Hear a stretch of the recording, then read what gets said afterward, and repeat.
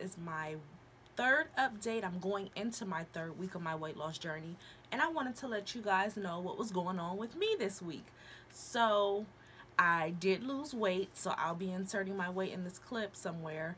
I'll also be inserting my measurements, which I haven't taken, so I don't know what those are. I feel like they'll be pretty close to what they were last week, if not exactly the same, because my weight loss actually wasn't as high as I planned for. I expected to lose 4.5 pounds, and I didn't hit that number, but I'm still pretty glad with the progress that I'm making. I wanted to make sure that I got this video in today, so please excuse the hat and just the whole total lack of being prepared, but this is now a part of my journey, logging what I'm doing, which I have a journal now, and I'll show you that as well.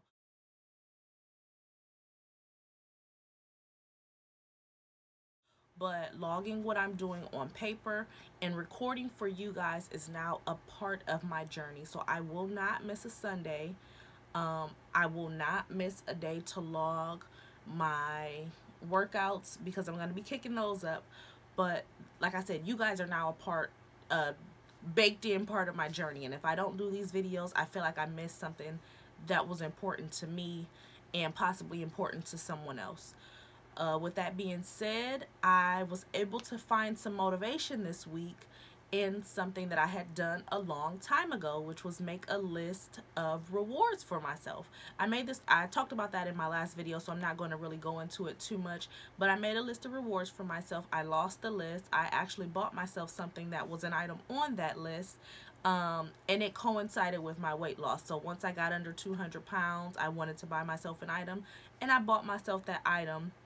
And now I'm continuing on my reward system, and maybe I'll make a separate video sometime this week to kind of just break down what those rewards are, what the goals are, and throw a couple other things in that video. I'm not sure. There are actually a couple of people that have inspired me this week to keep me going, and I can't exactly pinpoint who at the moment, but just know that a lot of you guys that I follow, and if I comment on your pages, you guys are really inspiring to me, so I keep up with you guys, and I'm also proud of the progress that you guys are making as well.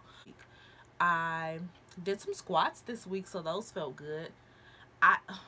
This is my favorite. I almost forgot to tell you guys this. So I was a 7.5. Oh, another thing, I'm 5'2", if that puts things into perspective. I forgot to tell you guys what my height was in the last 2 or 3 videos, but yes, I'm 5'2" and currently 194 and some change, so that may kind of put into perspective the amount of weight I should be losing overall. But I wanted to let you guys know about my shoe size. So I have 5 children, and my feet have grown since a teenager. When I graduated high school, I wore a size 7.5 shoe. I was pregnant at the time, so I was in an 8, 8.5 because my feet were so wide. But I went back down to a 7.5 shoe. After having 4 more kids, I was a size 9.5 shoe. I have been wearing a size 9.5 shoe since my daughter was born. My daughter is now 2, and this is what happened this week, guys. Like, oh my god, I'm so excited. So I decided, let me go and try on a couple pair of shoes because I need new shoes for work. Every 9.5 I tried on did not fit. Every 9 I tried on did not fit. I am in a size 8.5 shoes. Is that weird? Like, I don't know. Is that common? I don't know. But like, my feet are literally shrinking. I think that's probably one of the most exciting things. I have shoes in my closet that I've held on to for years, or that I've been gifted, and people assume that I was still a size, 7.5 or 8 shoe, and they will buy me those sizes. I've never gotten rid of the shoes, but I kind of went shopping in my closet last night with my husband, and he was like, wow, like, these, like, you can fit these shoes. I I was so excited. So that's a weird thing about weight loss that may be true for everybody, may not be true, but I know it's true for me. And the reason that my feet expanded over time as much as they did is because of having children, or so I assumed, but it could have just been because I've gained so much weight.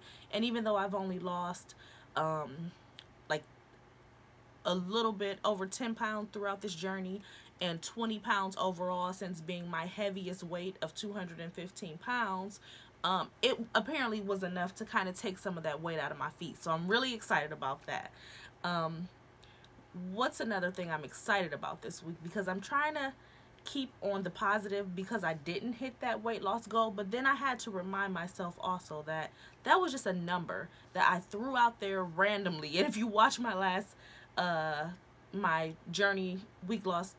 my weight loss journey number 2 video, you'll see it literally was just a random number out of nowhere that I threw out there. It was 4.5 pounds I wanted to lose. And you know what? If I didn't hit it, so what? I'm still losing weight.